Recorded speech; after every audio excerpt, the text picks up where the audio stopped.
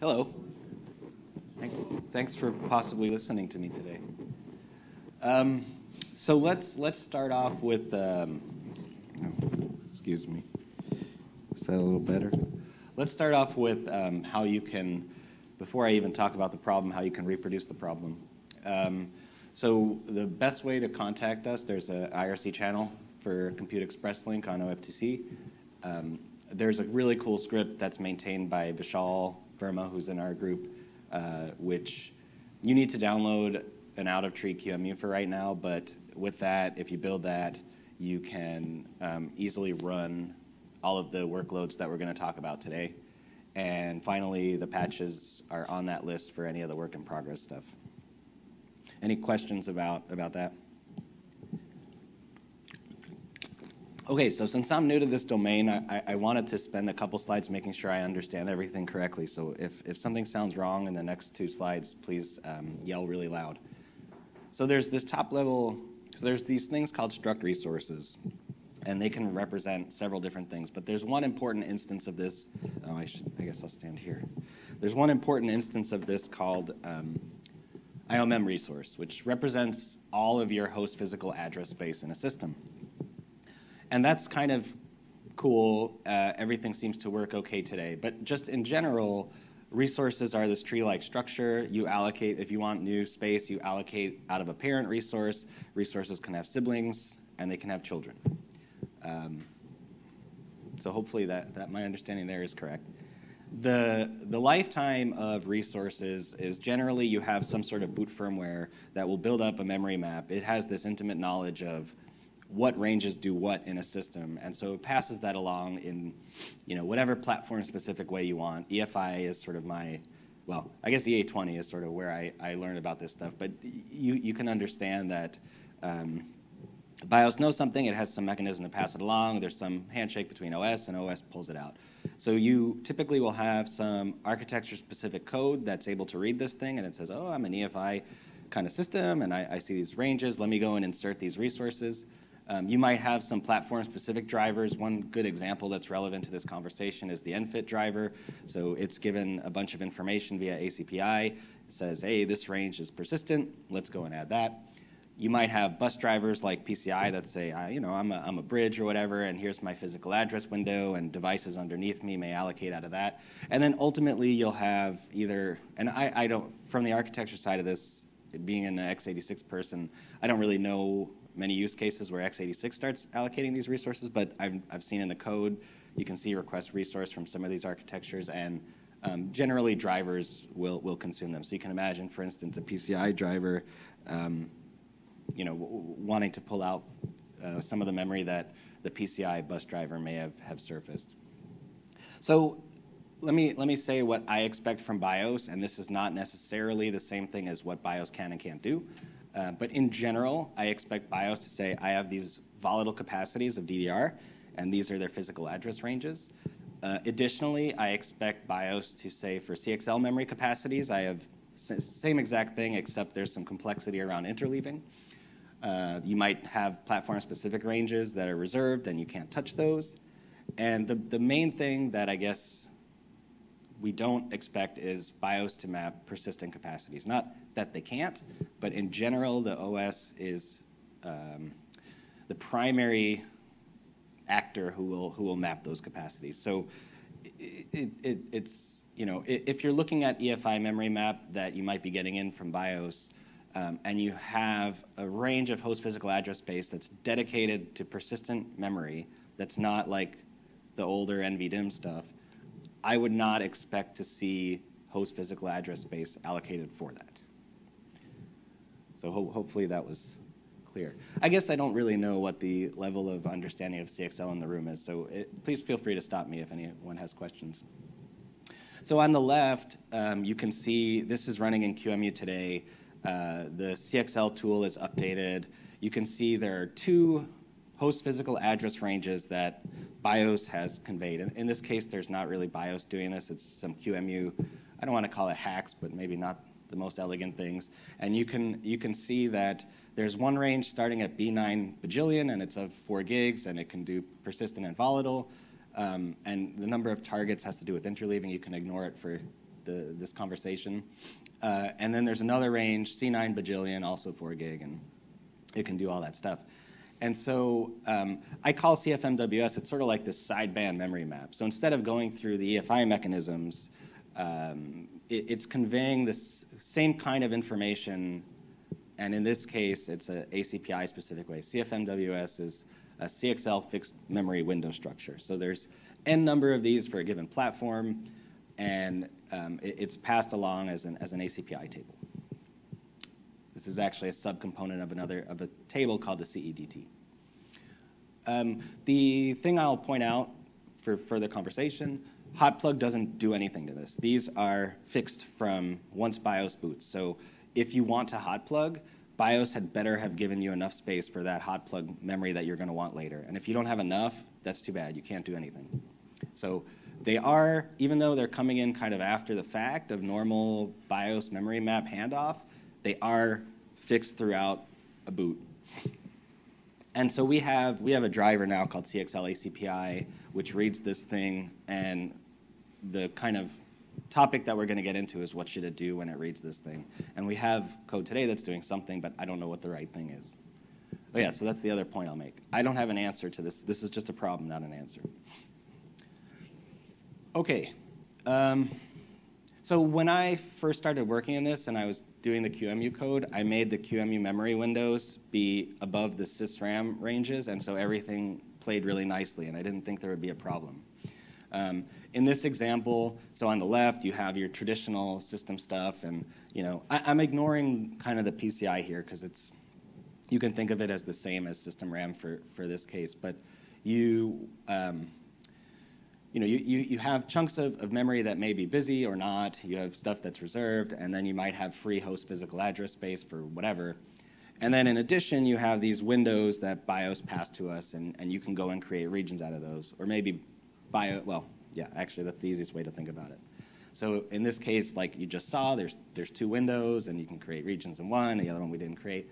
This all works just fine, because in this case, our CXL driver can manage that host physical address space and doesn't ever have to mess with the rest of the host physical memory. So IOMEM resource gets to just do whatever it was doing before.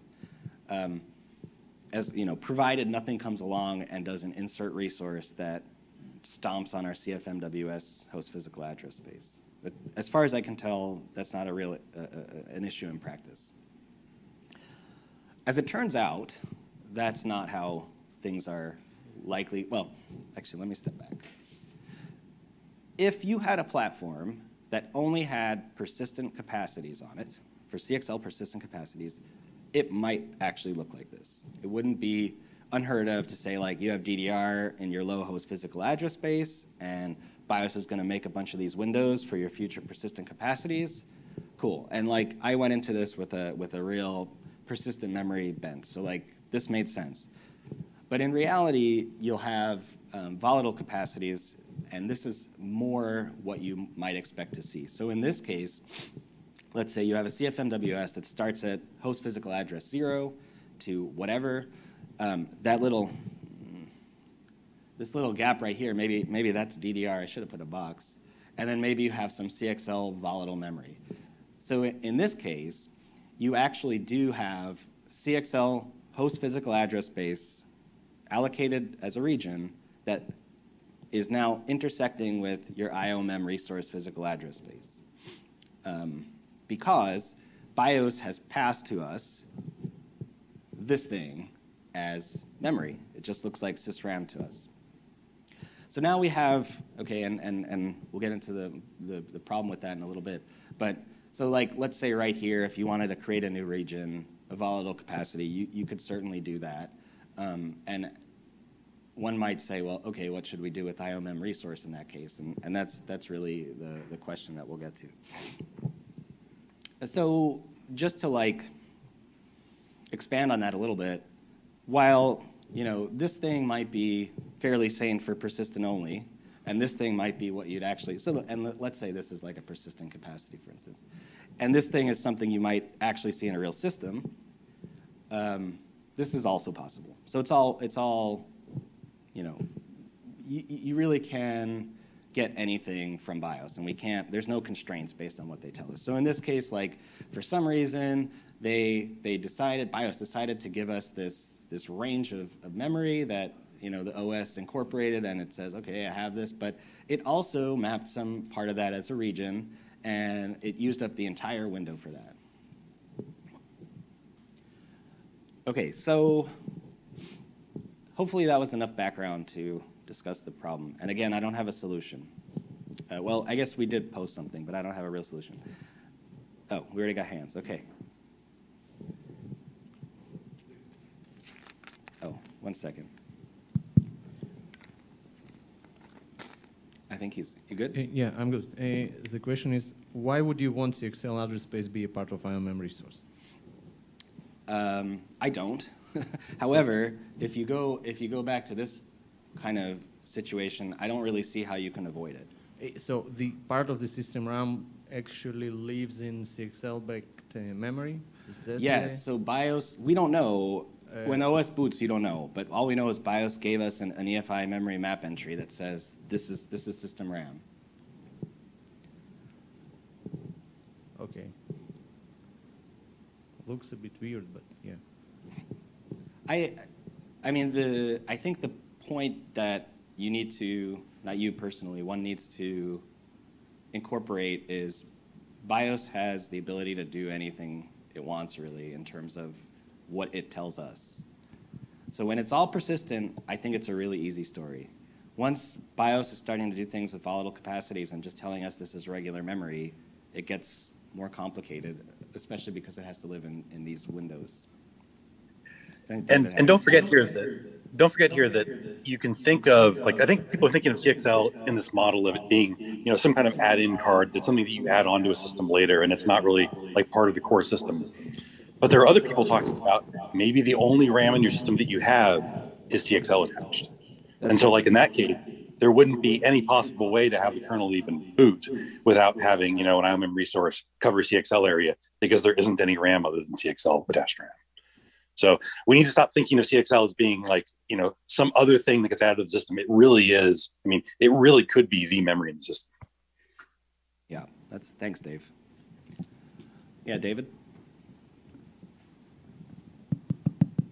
So yeah, in my humble opinion, like the I/O memory source would describe everything, and you would actually want to have some kind of a layout where you have the devices on the first layer, and then like have some kind of a split of the system RAM region. So if you like your BIOS gave you a system RAM region that is bigger than the device, then you have to split it and reorganize, but you can always punch in these details later. Essentially what I've been doing for virtual mem is that I have like a system RAM region that's not busy, but that's just like the container for everything that might be in that device range. And when I actually hot plug memory, I insert a system RAM region in that container. So you actually have like a topology that says, yeah, like this is my physical address space. My device lives here, but within that device, I'm actually like have this portion, for example, be system RAM. So the main issue, let's see, did I have one that represents that kind of? Well, I guess not really. But the main issue that started the conversation was you can do that. And then, so the second bullet is the problem. There's now this device private memory APIs that try to walk through the host physical address space. Yeah, that's just broken. I mean, so that's where...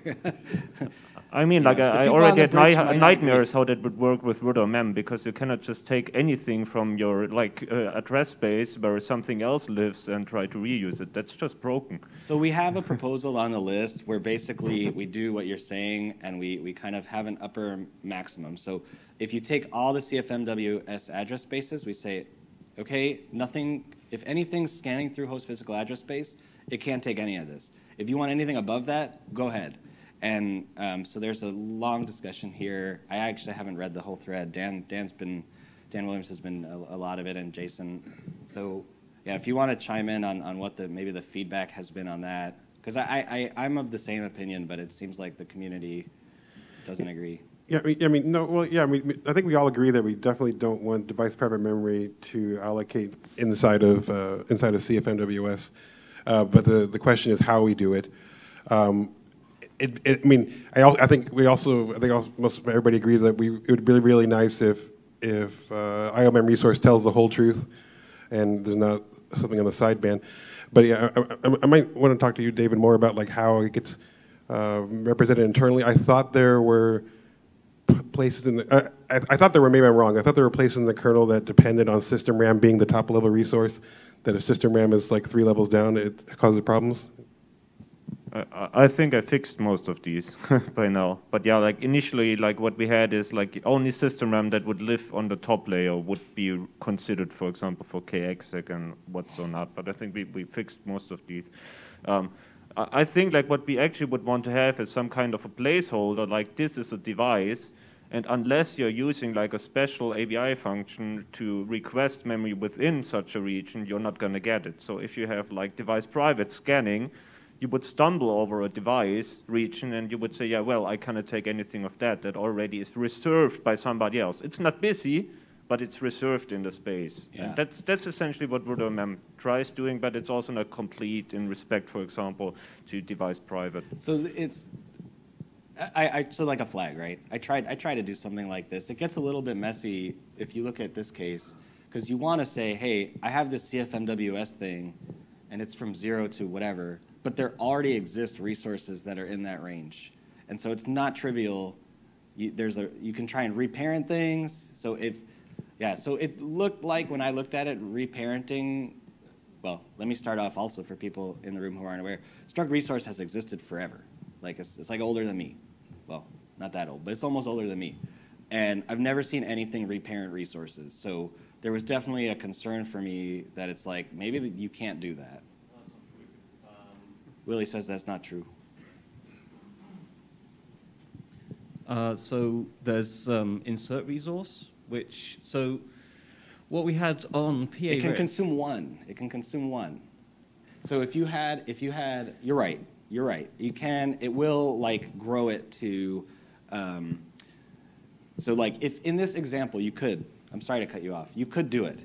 However, if you had multiple, so if I had another sysram here, or whatever, it wouldn't work because these are 2 separate resources, and at least as it works today, it can't manage more than 1. Okay, so let's fix that. So the original problem that we had was we were discovering things in the wrong order. And this was on PA risk, so you don't even care about the original problem that we were having. But basically, we were discovering device A, and then devices C and D, and then we're discovering device B, which was the parent of C and D. Yeah. So I thought we actually did reparent more than one, but apparently we're going to report, if you say we don't have that code, then we don't have that code. But there's no, it's kind of legitimate, right? That maybe firmware gives us devices in the wrong order, and that we find A, C, D, B, and then we have to insert B between A and C, D. And C and D get found fine because they're both children of A. Yeah. It's just that they're grandchildren of A, not actually children of A, and we need to insert a layer in between them. Yeah. So I mean, I can go back and double check, but just to make sure the agreement here is, so this thing would become the top level resource. Well, I guess, I can't edit, but you'd have IOMM resource grow to the full size of CFMWS. IOMM resource would sit below that. Is that generally? Oh, I thought IOMM resource was the root of the tree, but yeah. So flip. You flip. You grow IOMM resource and reparent it above CFMWS 0. Okay, and then system RAM and S1. All the entities that are currently IOMM resources children become the children of the CFMWS resource. And there's a flag there that tells, well, somehow we still need to shut the device private memory out, but I think you can just add the flag for that and it should be fine. Yeah, no, I think device private literally looks for anything that has no entry, which was always dodgy, and it always made everybody's skin crawl. But and now CFMWS finally breaks it. But I think as long as we have that range in IOMM resource, then device private memory will leave it alone. It will try to magically think that anything else that's not in there is okay, which is still dodgy, but at least doesn't conflict with CXL. There are, and I'm almost positive that resource APIs support this today, but there are constraints that the spec imposes where you need to allocate host physical address space above a certain amount. But I am pretty sure that's there. You can have a start for that. But yeah, I mean, that's fine with me. I don't know if there were any arguments on the bridge with that. And I don't know if anybody wants to. So the struct resources themselves, I'm a little, like, I don't have the history, but they're kind of wonky. Like, I mean, it has its own embedded linked list implementation for the siblings, and so I'd really prefer not to touch it. So if anybody else wanted to do that, that'd be cool. So just, I have two things. One of them is I just want to make sure I'm clear on this. What we're saying is we want to change things a little bit so that IOMM resources is the one source of truth for reserving things and figuring out ranges, right? That sounds good to me, if that's the case. That makes a lot of sense, because otherwise you have two competing systems that don't talk to each other and you're doomed. Okay, so if you do that, that's great. The other one is an idea, a little bit fuzzy here, but the zone device thing started off as a hack, and it still is. Can we, I know IOMM resource is supposed to be something you figure out early, but could we make zone device integrate in so it takes out, it becomes an IOMM resource? No? Okay. No, well, I mean, no, zone device is just a hack to get struct page. It's after it's taking any random IOMM resource and then annotating it with struct page. Yeah, that's today. So I guess what are you wanting that's not there today? That's kind of off topic too. Yeah, what I want is for zone device to take out an IOMM resource that matches the range that it wants, so that it fits into this system. It would have to move things around to do that. No, all zone device users today they do request region. So you'll see anybody who's using zone device, you'll see a new entry pop in to the IOMM resource later. But yeah, they should be doing that. I don't know, like, yeah, struct resource is a very old data structure. We have people in the room that love to add new data structures. Is it time for a new data structure besides struct resource, or just keep hacking on it? I don't want to. I started trying to do this, and it's a maple tree, right? There you go. It's range based. The amount that struct resource has changed in the last 20 years is like, and Willie was saying he has a patch, right? You said 20-year-old patch. That's outstanding. Andrew, one of the oldest patches Andrew Morton's tree is from me, and it was about 20 years old now, and he's just been carrying it for 20 years. I was hoping you wouldn't bring that up, because I don't know, if we remind him, he might just drop. He might say, yeah, you didn't get upstream in 20 years. I should just drop that one. Sorry. Well, you shouldn't have said anything if you didn't want me to bring it up. Sorry. Yeah, for those on the stream, yeah, Andrew Morton's been carrying this patch of mine for 20 years, and I was kind of hoping Ben wouldn't bring it up, because he might hear this and say, oh yeah, I should just drop that patch. It's been 20 years. We didn't need to take it upstream. But it's changed surprisingly little, and as someone who's new to MM, like, I did not want to touch it. So I guess if everybody's like, yeah, go ahead and break it, let's do it. No, you're going to break my 20-year-old patch. No, it is kind of a mess. At least for people unfamiliar with the code, I think it doesn't match a lot of the other kind of data structures in the kernel. Liam did, for the record, he did whisper to me as walking up. He said it does sound like a maple tree. I just want to get that on the record.